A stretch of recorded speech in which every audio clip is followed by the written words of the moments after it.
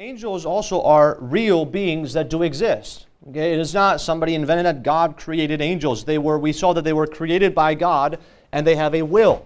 They make a decision. Those that chose to rebel against God, that was a choice. Those today that worship God have made a choice to worship God.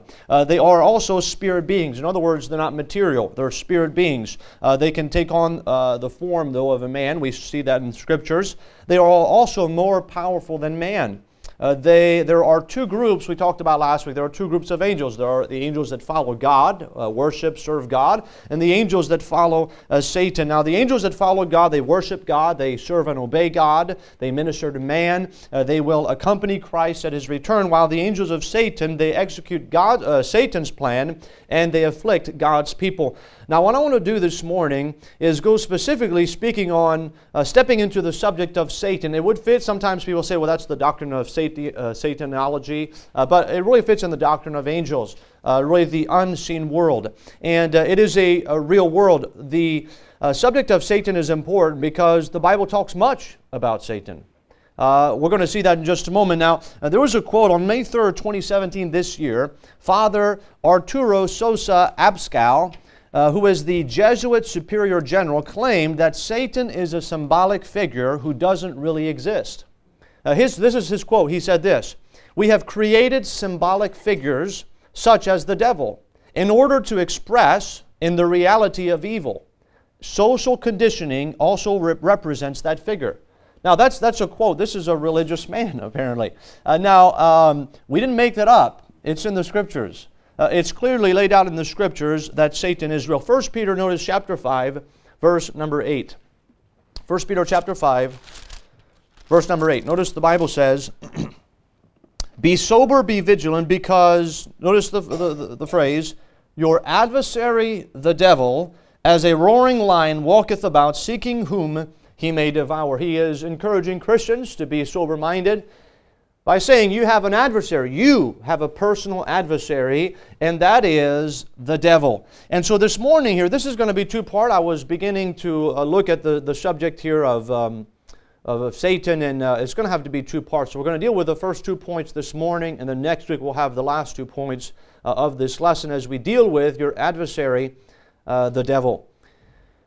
Now, the Bible talks much about Satan. In Zechariah, let me give you a few verses that you have there in your notes there. Zechariah chapter 3, verse 1 and 2 says, "And he showed me Joshua the high priest standing before the angel of the Lord, and Satan standing at his right hand to resist him. And the Lord said unto Satan, The Lord rebuke thee, O Satan, even the Lord that hath chosen Jerusalem rebuke thee. Is not this a brand plucked out of the fire?" So we see throughout the Scriptures, Satan is real. He is a true adversary, a true opposer.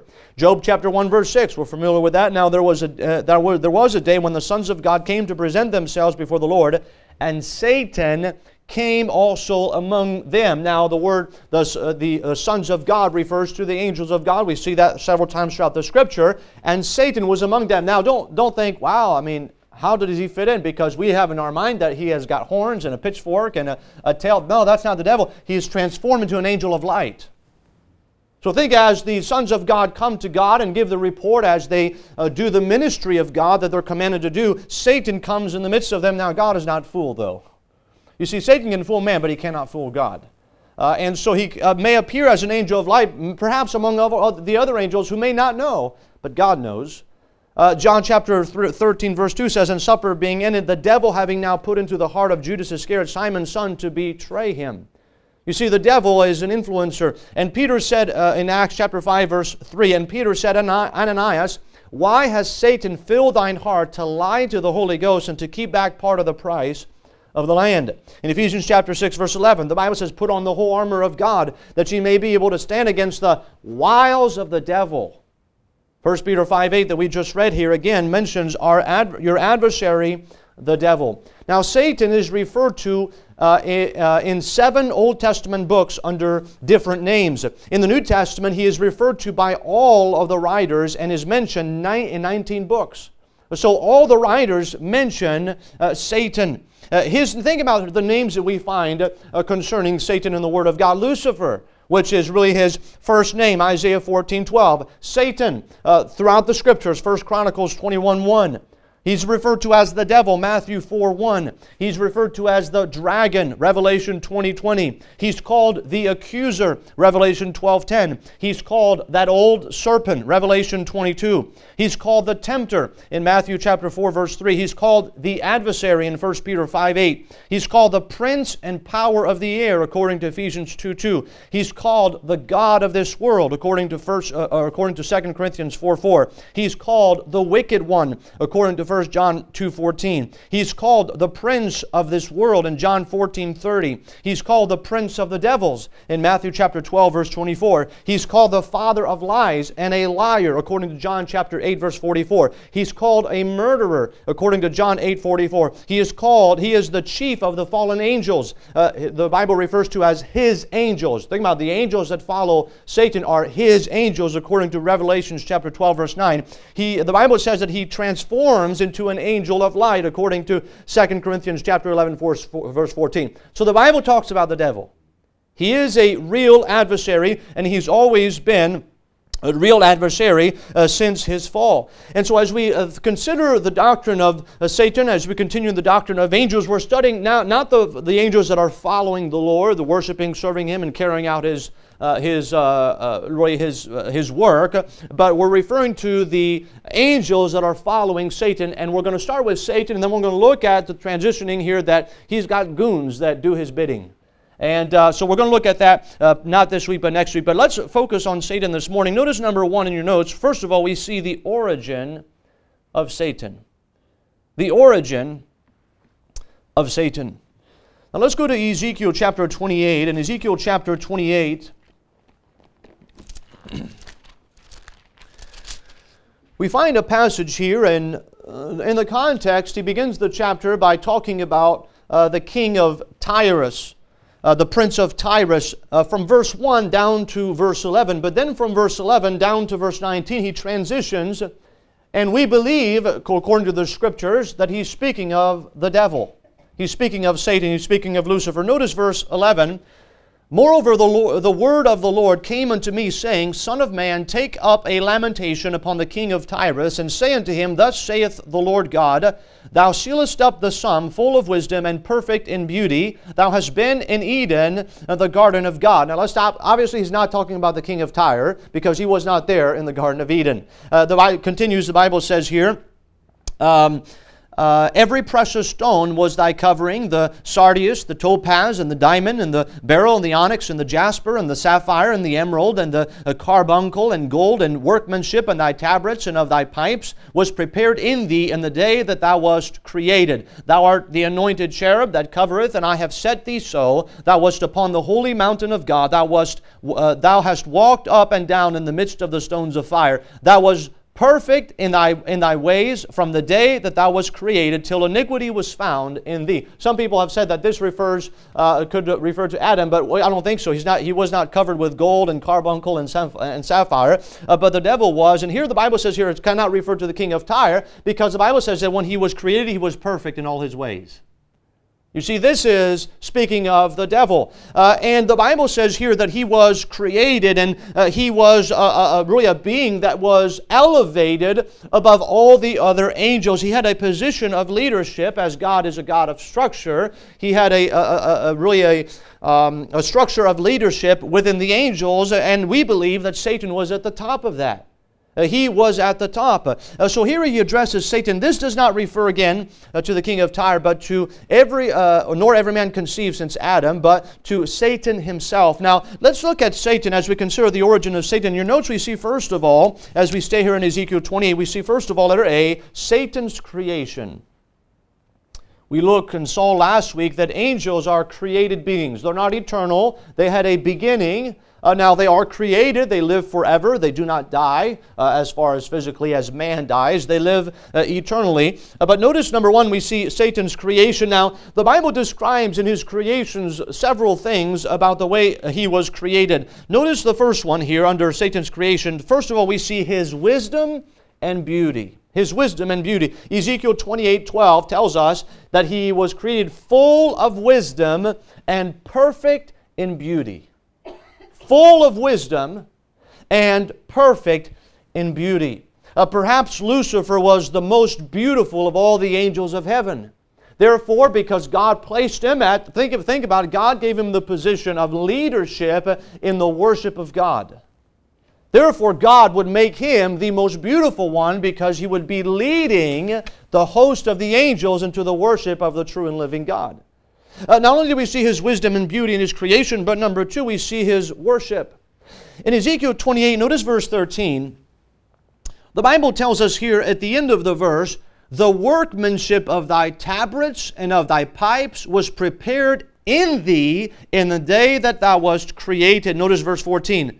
Thou art the anointed cherub that covereth, and I have set thee so. Thou wast upon the holy mountain of God. Thou hast walked up and down in the midst of the stones of fire. So we see that Lucifer was also created to be the leader of the angelic worship of God. The Bible talks about the tabrets and the pipes that was prepared in thee.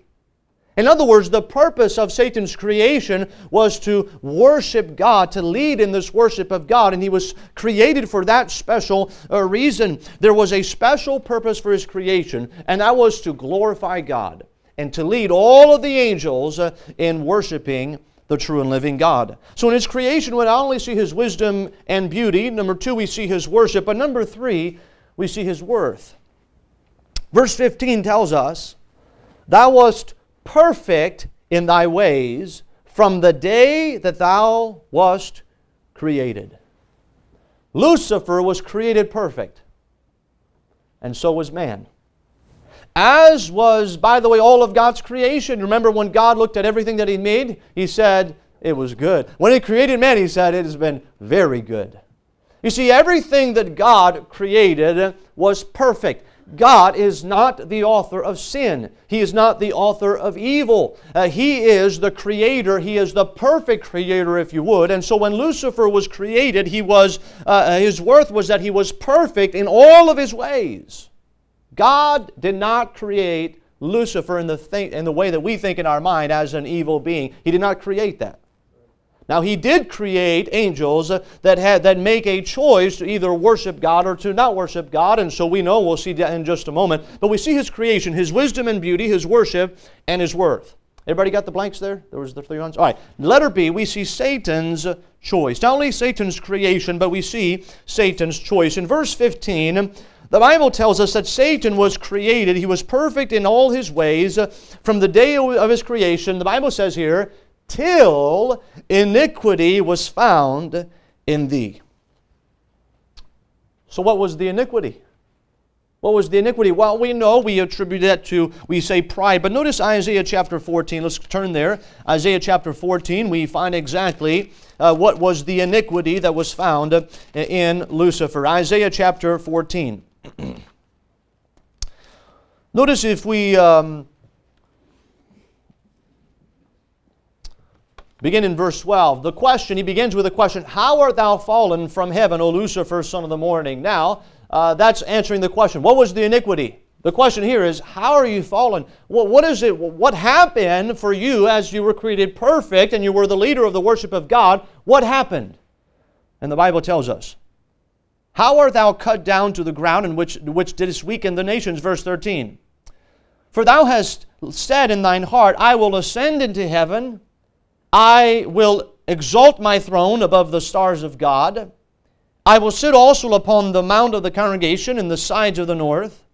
I will ascend above the heights of the cloud. I will be like the Most High. Yet thou shalt be brought down to hell, to the sides of the pit. So what was the iniquity of Satan? The iniquity of Satan was this, I will do this. I will be above God. I'm not going to worship God anymore. I'm going to be above God. I'm not going to be dictated what I need to do. I'm going to dictate people what they ought to do for me. And so again, it's the sin of pride. He wanted to be lifted up above God. God does not share His glory with anyone. He is the only one that is worthy of honor and worship. And so Satan, the iniquity of Satan was pride. Satan thought of himself more highly than he ought to think. He wanted to be exalted above his Creator. And unless we think that that's just reserved to angels, that's what man does all the time. Man's attempt, you think of humanism, what is it? Man wants to be God.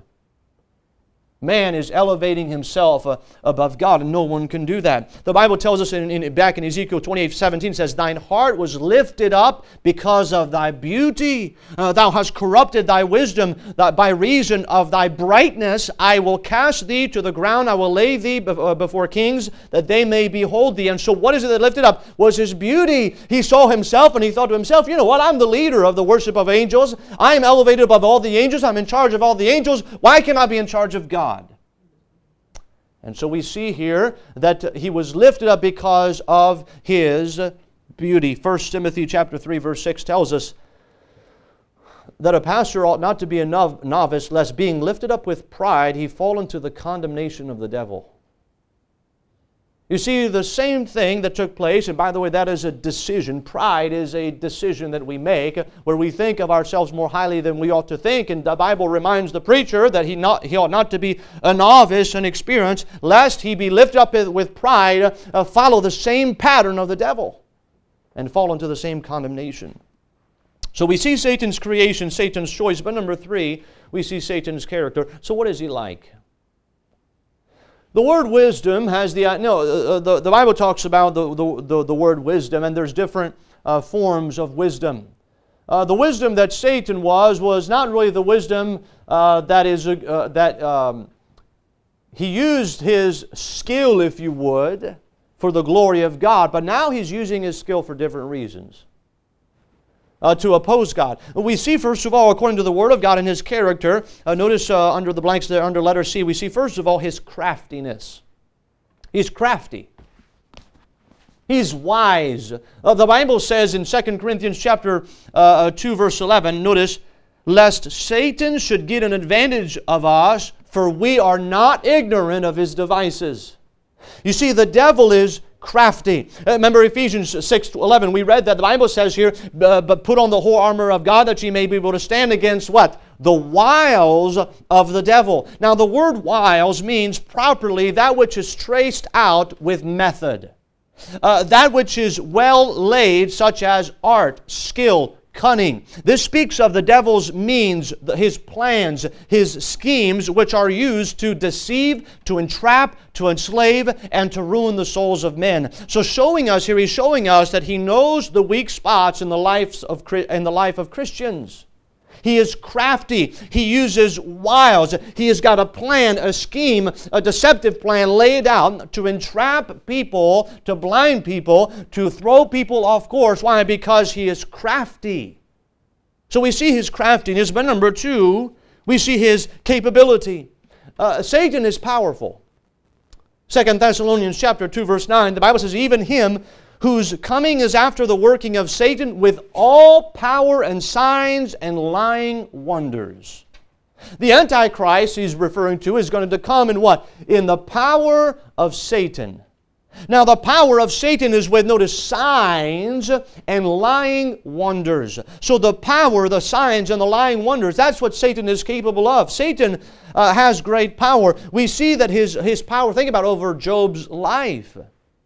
The ability that Satan had in a moment to destroy someone's life and dispose of all his human possessions.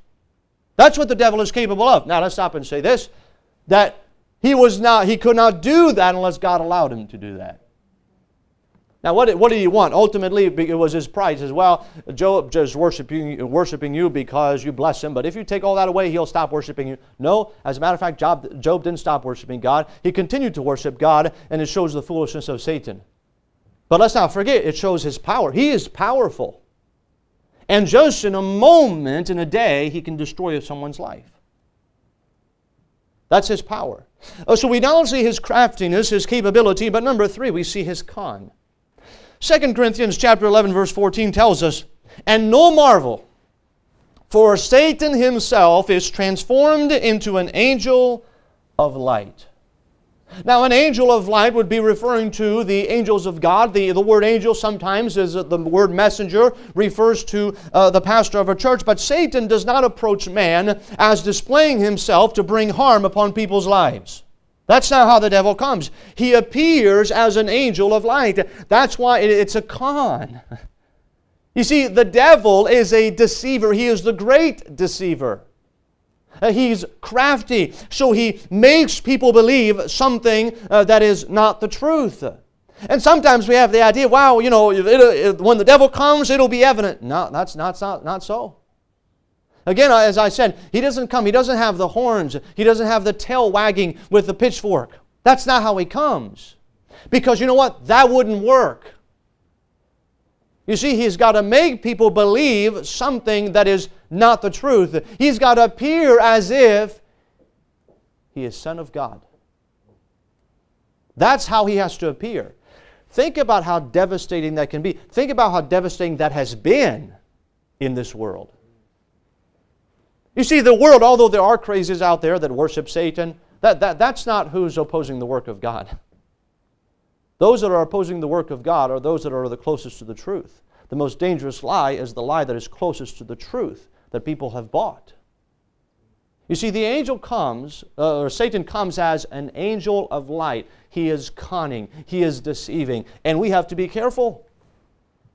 So we see not only here Satan's creation, Satan's choice, but we see Satan's character, his craftiness, his capability, and his con. Number 2, Roman numeral 2 there in your notes, we see the objective of Satan. So, what is his objective? Now, as we begin in our notes, last week we boiled down 2 things that the angels that follow Satan do. They execute Satan's plan and they afflict God's people.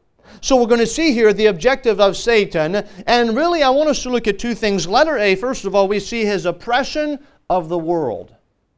Satan's oppression of the world. The oppression that Satan brings upon the world is twofold. First of all, we see the physical. All right, the first oppression is physical. If you want to already put down the second one, it'll be the spiritual. Satan's oppression today is both physical and spiritual. Suffering in this world, sometimes people say, wow, if God was really alive, He would not allow that to happen. Well, you forgot about somebody. You forgot about Satan, who is the one that we see in the Scripture causes suffering. You have the reference there in Acts chapter 10, verse 38. The Bible says, "And how God anointed Jesus of Nazareth with the Holy Ghost and with power, who went about doing good and healing all that were oppressed of the devil." You see, when Jesus Christ came, He healed those that were what? He healed those in the world that were oppressed of the devil. This oppression is not talking about the spiritual oppression. The oppression is talking about a physical oppression. Remember Mary Magdalene, she had 7 devils. And the impact on her life was a physical impact, although there was spiritual, but it was also physical. You think about all the disease and all the things that are going on out there. Who's the author of that? The devil is the author of that. It's not God. Now, we know a lot of those things are the consequences of sin, but we see the devil is the oppressor of this world. He causes suffering. Luke 13:16, the Bible says, "And out of this woman, being a daughter of Abraham, whom Satan had bound, lo, these 18 years be loosed from this bond on the Sabbath day." A woman was suffering 17 years because Satan had bound her.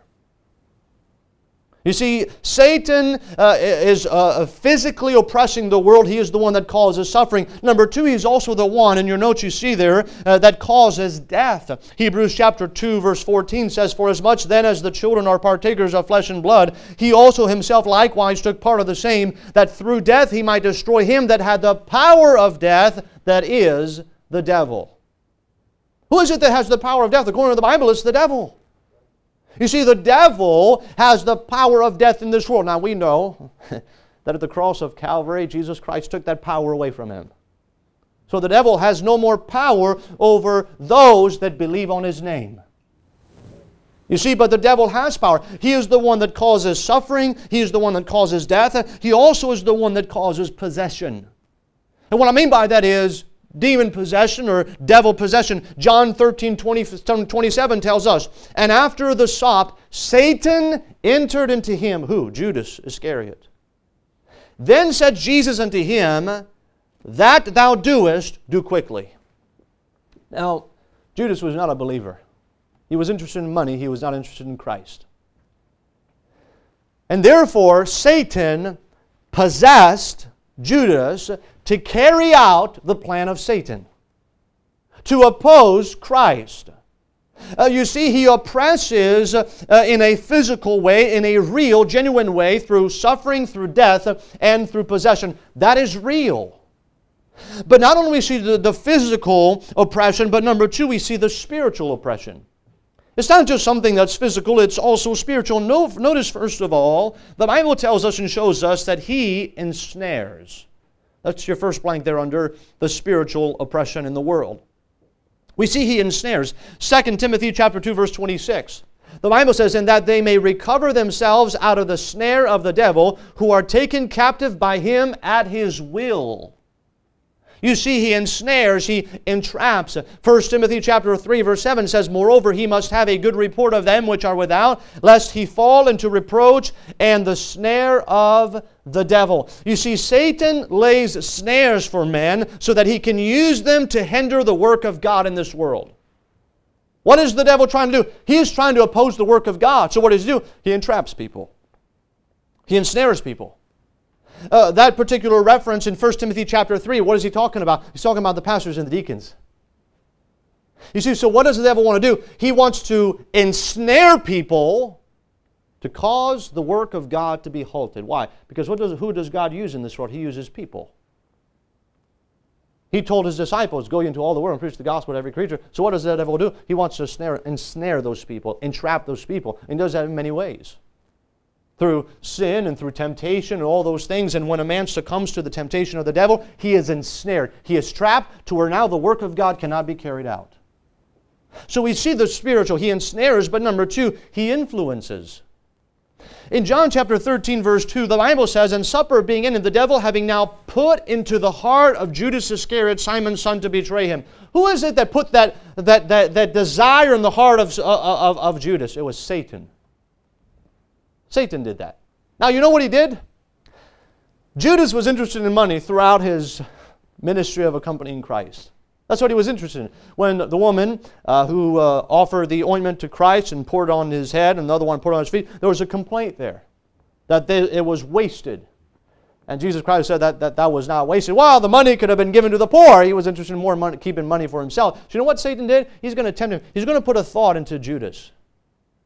He's not going to cause Judas, I know he possessed him, but he influenced his heart first.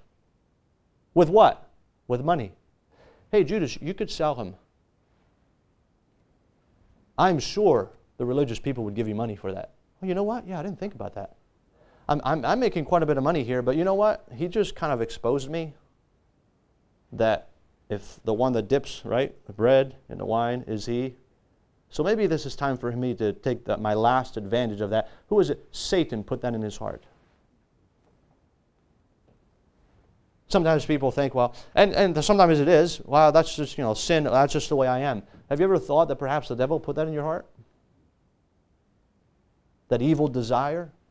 Yeah, he's capable of doing that. He did that. For now, Judas was not a saved man, but we see that that's what he did in Judas. In Acts chapter 5, verse 3, remember Peter said to Ananias, "Why has Satan filled thine heart to lie to the Holy Ghost and to keep back part of the price of the land?" The problem here was not the land. The problem was the lie. You see, they lied, and it was the devil that put that in his heart that said, and Ananias and Sapphira, they were apparently part of the church there, and they were giving quite a bit of money there. And the Bible says that it's Satan that filled your heart. You allowed room for Satan to fill your heart with saying, you know what, let's make it appear as if we're giving all the money, but we're just giving a part. And Peter said, Satan has filled your heart. See, the devil can't possess a believer, but he sure can influence the heart with the things of the world. So not only do we see he ensnares, he influences, but number three, we see he blinds. In 2 Corinthians chapter 4, verse 3, the Bible says, "But if our gospel be hid, it is hid to them that are lost, in whom the God of this world hath blinded the minds of them which believe not, lest the light of the glorious gospel of Christ, which is the image of God, should shine unto them." Sometimes this will refuse Calvinism because sometimes people say, well, God chooses people to be saved and chooses people not to be saved. You ever thought that the devil is the one that blinds people? It's not God. God is not the one that blinds people. The devil is the one that blinds people to the gospel of Jesus Christ. God wants everybody to know, as the gospel goes forth, what is the devil trying to do? He's trying to take that away. Take that truth away. You see, the devil blinds the minds of unbelieving men to prevent them from receiving the light of the gospel. He is the one that does the work. He is, the Bible says, the God of this world who has blinded the minds of them that believe not. Then they say, wow, I just can't. I've tried to witness to them and they just don't believe. Satan has blinded them to the truth of the gospel of Jesus Christ. So not only does he ensnare, he influences, he blinds, but number 4, we see he dissipates truth. We see throughout the Scriptures, as Jesus Christ, remember, as he was talking about the different grounds and the seed falling on different ground, he made an interesting comment there as he spoke on the seed going by the wayside. In Mark chapter 4, verse 15, he says, "And these are they by the wayside, where the word is sown, but when they have heard," what does Satan do? "Satan cometh immediately, and taketh away the word that was sown in their hearts." You know, that's why Jesus Christ had an emphasis, don't delay. Today is the day of salvation. Make that decision now, because if you wait, the devil's going to snatch that word away. And many times as people, they get to the place where they think, well, you know what, I just won't make that decision. I'll just wait a little bit. The devil's going to take that away. You see that whatever was sown in your heart, the devil is going to come himself and dissipate the truth. Another ones, we see the cares of this world. He influences perhaps our hearts towards the cares of this world. Matthew 13:19, he says, "When anyone heareth the word of the kingdom, and understandeth it not, then cometh the wicked one, and catcheth away that which was sown in his heart. This is he which receiveth seed by the wayside." Truth is very valuable to man. Why? Because Jesus said, "The truth shall make you free." Therefore, Satan's objective is to remove the truth from the hearts and the minds of men. That's what he does. It's a spiritual battle going on. That's why Paul said, we wrestle not against flesh and blood, but against the powers, principalities, against the rulers of the darkness of this world, against spiritual wickedness in high places. There's an influence in this world. It is the influence of the devil and his angels who are opposing the truth, the gospel, and the work of God in this world. And that's real. Say, why do we have so many prayer meetings here? Because there's a spiritual battle going on. That's why. And we probably should have more prayer meetings. Why? Because there's a spiritual battle going on. So we see not only the oppression of the world, it's physical and the spiritual, but letter B, we see the opposition to the saints. The devil is not happy with people serving God. He's not at all.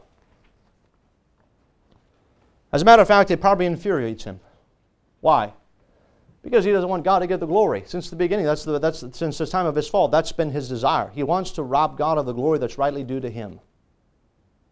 And therefore, when people, his creation, serve God, worship him in spirit and in truth, and follow his word, the devil doesn't like it.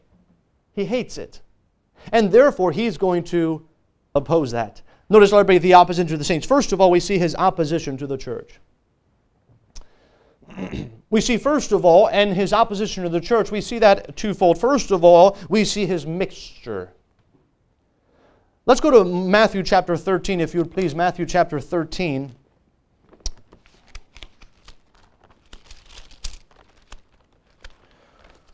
This is where, if you would, the rubber meets the road, because this deals with us. Notice Matthew 13, let's read verse 25. The Bible says, "But while men slept, his enemy came and sowed tares among the wheat and went his way." Notice the Bible says, his enemy came and sowed tares among the wheat. The wheat are believers, the tare are unbelievers. Notice verse 38. He says, "The field is the world, the good seed are the children of the kingdom," that's believers, "but the tares are the children of the wicked one."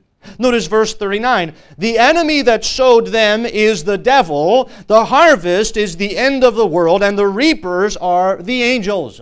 So how is God opposing the saints today? He is opposing the saints in his opposition to the church. He sows tares among the good seed. You see, Satan sows tares in God's field. He mixes his children up with God's children. This is seen in the world and really in the churches today, where people are not interested in having a true born-again converts attending their church. They're interested in anybody. You know what Satan is doing? Satan is filling up churches with tares.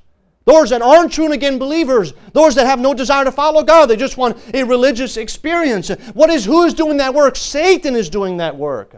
How can he weaken the work of God? He weakens the work of God by mixing up his churches with unbelievers.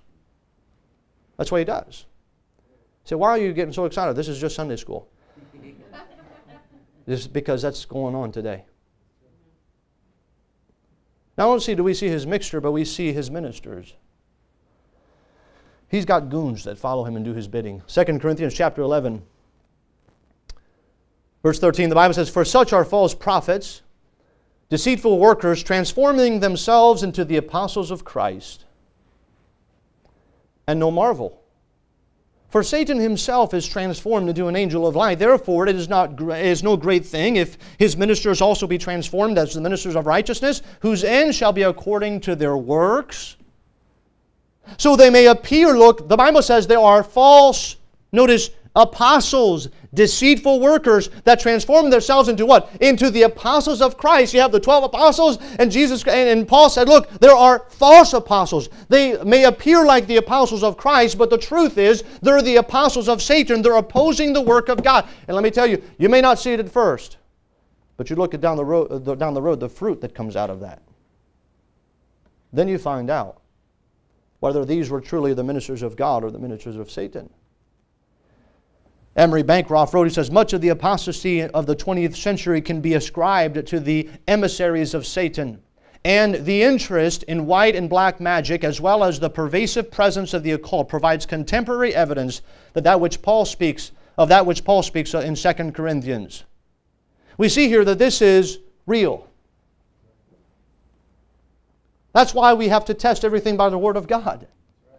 We don't follow men today, we follow Christ and His Word that He has prescribed and left for us. Why? Because the devil is interested in destroying the church. Jesus Himself said, "I will build my church, and the gates of hell shall not prevail against it." This was not guarantees that God will protect every local church.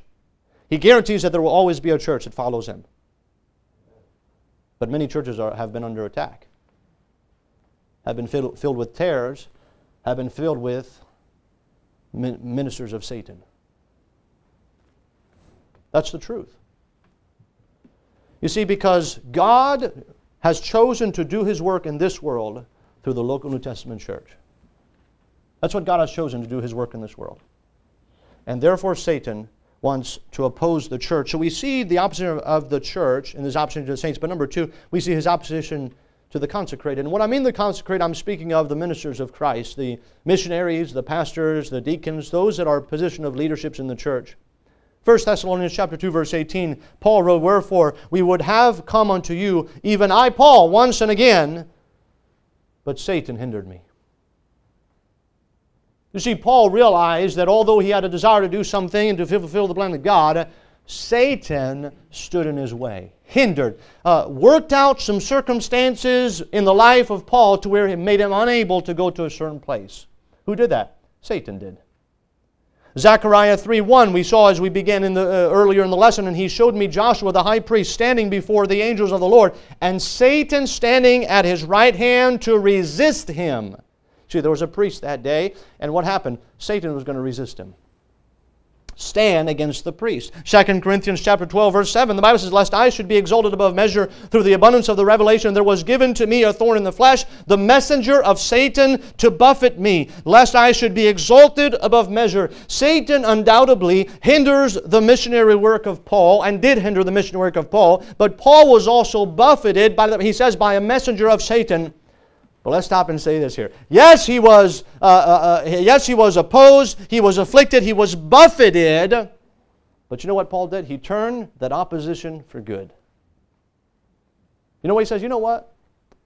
God allowed Satan to buffet me, lest I should be exalted above measure.